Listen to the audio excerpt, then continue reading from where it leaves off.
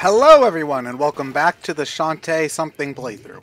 So, in this part we're starting off, yes, with more backtracking. You could probably do this more efficiently if you just waited to go back to the whatever area after you had already gone through. You know. No, I gotta get it done as soon as possible. Yeah. Yeah, that's generally how it works. Also, the more upgrades you get, the more fun I think the game is. Because when you start off, I think I mentioned this in an earlier part, but Risky's really weak when you start off. You have barely any health, your attacks don't do much damage, your projectiles are really slow. But you have to, once you upgrade something, like even just 1 or 2 times, it becomes way faster and thus way more fun. And since you don't really naturally get enough dark magic to upgrade anything more than like the necessary mobility stuff early on, backtracking makes going through the later levels more fun for me, personally. You're starting to make this sound like Sonic and the Secret Rings, though. Well, no, Sonic and the Secret Rings. That game's never fun. I was going to say, Sonic and the Secret Rings is never good regardless. Well, I mean, going through... What's the first level called? I don't even remember. Sand Oasis. Sand Oasis. Going through that when maxed out is okay. It's not the worst thing I've ever Generally played. speaking, the first mission in every level, the one where you just run to the end, is kind of fun. Most of the time, if you can get used to the of them controls, yeah. Yeah, if you can get used to the controls, that's the best It's thing I'll say for it, though. But I was more taking a crack at how you describe the upgrade system, though. So, yeah, but I mean, you're kind of right in that in Secret Rings, the first mission's all right. But I mean, even still, the best Secret Rings levels are still about as good as a subpar Black Knight level. So, you know. Nah, I'll fight anyone on that one. The level design in Black Knight was bland. Well, Black Knight isn't a very good Sonic game, but it's a pretty okay beat 'em up. So, you know. I wouldn't describe it that way, but you know, we'll get to that flail 'em up, eventually. I suppose. A flail 'em up if you just like flailing at enemies. You know, yeah, I kind of didn't use anything except for the jumping spin slash, though. Oh, but yeah, but it's so much fun to slash through things with that. Okay, we'll have to do that game eventually. And Gareth, Someday. we'll have to bring Gareth on that because me and him both liking Black Knight are like, I think we agree on only 2 things, and that's Shadow's better than Heroes, and Black Knight's actually pretty good. I think are literally the only 2 things we'll ever agree on in our entire lives. Well, it's not like I hate Black Knight. I was just saying that the level design is not one of its strong points. Well, no, not really. It's a lot of you're running for a bit, then you stop, then you fight enemies. It's just a matter of, yeah, you know. this is like one of the things I don't really like about it is, you know, Secret Rings was awkward, but at least it had level design. You know, it had things going on in the platforming challenges within the level that made it feel like it was at least trying to be something resembling, you know, maybe a Sonic game. But yeah, it just asks you to do stuff you could do in Adventure with controls that are nowhere near as good. So, yeah. Yeah. Yeah. It's just Black Knight, when you get down to it, is a slightly less awkward version of that, but they also didn't try to have good level design either. And, you know, if you had the slightly less awkward version of Secret Rings controls plus good level design, it might have been a winning combination, you know? But they kind of played it too safe and backpedaled in 2 directions. It's okay. We'll get the 3rd storybook game sometime. And you know, when you backpedal in 2 directions, you ultimately wind up in the same place. So... Oh yeah, that is a question. Does the storybook series ever come back? I think Lewis just described Sonic Team there. Will the Storybook series ever come back, Ted? Most likely not.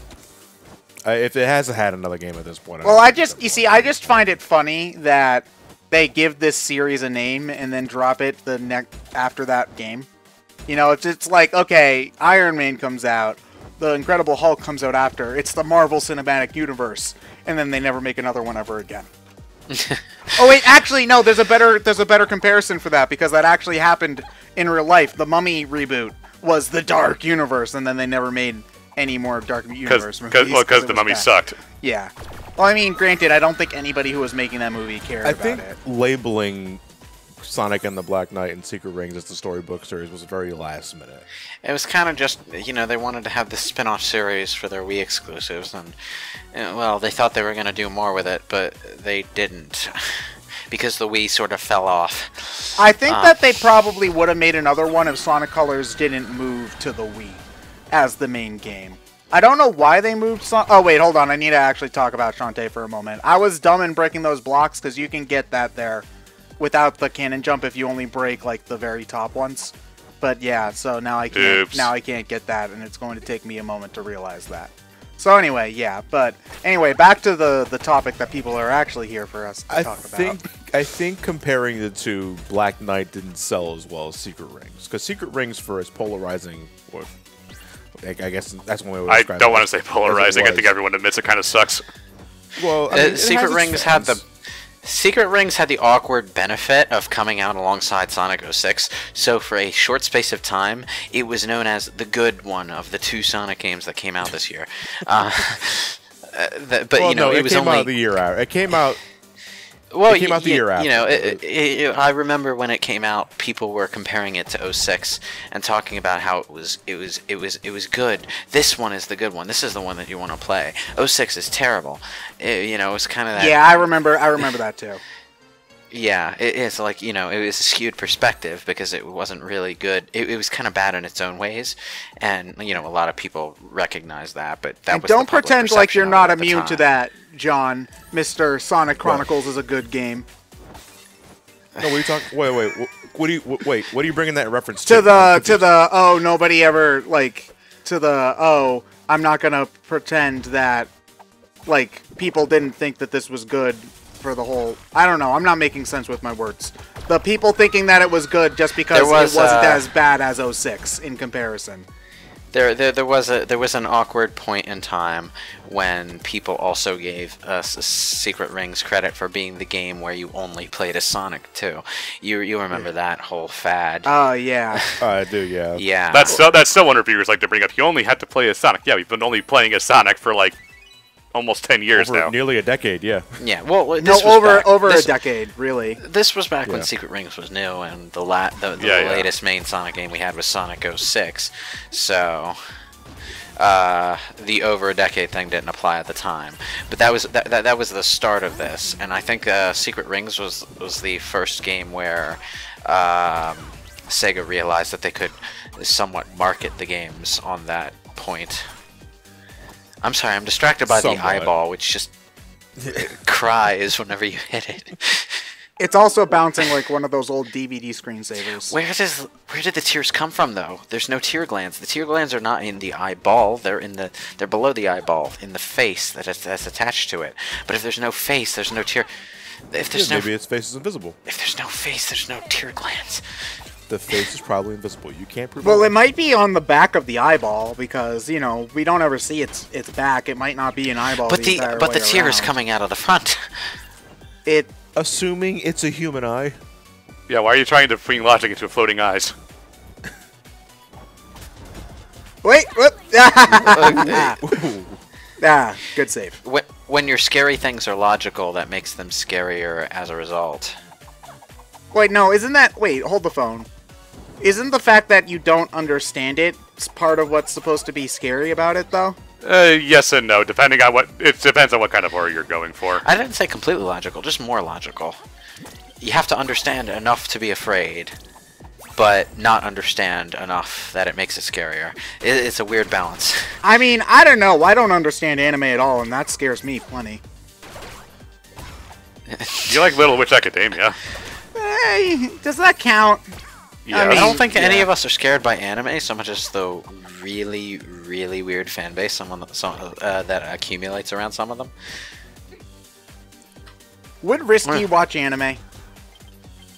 Risky is anime. Yeah, but that doesn't mean you watch anime, Because it's for her it'd be live action. Because think about it. Think about it this way: like, not all cartoon characters would watch cartoons, Like, Mr. Krabs wouldn't watch cartoons, even though he is, in fact, a cartoon character. So, yeah. So, basically, What you're saying is that if Risky were to watch Dragon Ball Z, it would be Dragon Ball Evolution. I mean... Or I'd settle for Matrix Revolutions. What? Matrix what, John? You're right. I thought we agreed that there were no sequels. I didn't say shit. You guys are living in your fantasy land. Yeah. So yeah, anyway, I don't know what we were getting at. Did you see my sick sequence break back Not there? really a sequence break, because that's what I did. Oh, Yeah. So the moral of the story is Black Knight did poorly Metacritic-wise, and the storybook series is gone. Sure. Although, I think I was going to try to say this earlier. I think that they probably would have made another one if Sonic Colors wasn't a Wii game. I don't know what the logic behind making it a Wii game at that time was, necessarily, because 2010, the Wii wasn't really doing super hot at that point. I think they had some sort of exclusivity agreement. Well, that and all Sonic fans had a Wii. And I think Colors... I think is financially did really good. Yeah, it that did. And for because it was the oddball... only Sonic game in like 5 years to be universally, like the whole thing to be considered good. Like not just the daytime or whatever, you know. For some oddball, skewed as hell reason, the Wii version of Unleashed did better than did better critically than the HD version, which still dazzles me. I think I know the reason why, but well, I mean, it didn't have the sun metal problem, but it also didn't have as good a gameplay system. So well, here's the thing though, because I understand why the Wii version would be considered better, because I mean, when at the end of the day, the level design is more barren, but it also makes the boost formula easier. Yeah, sorry, that's coincidence. So the next boss for Shantae 5 will be the level design Baron. Yeah.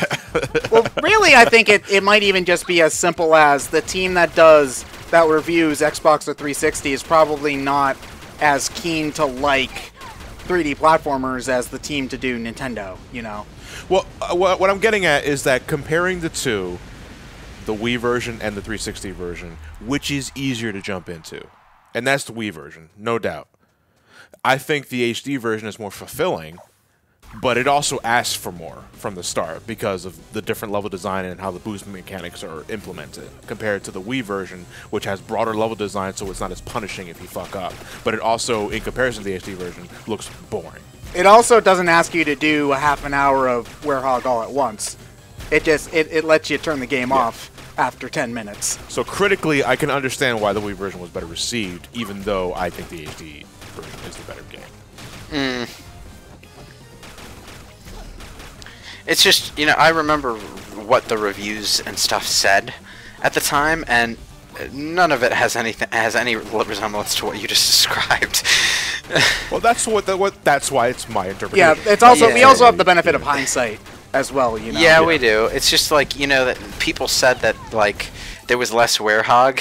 That's what they actually described it as. No, that's a psychological thing, because I was just bringing it up. There's about the same amount of Werehog. You're just allowed to take breaks, so it doesn't feel like as much Werehog at once, you know. Yeah, but it is in fact as much Werehog. Arguably more, I think, in some instances, because you have to do like 6 Werehog stages in Eggman Land. It's ridiculous.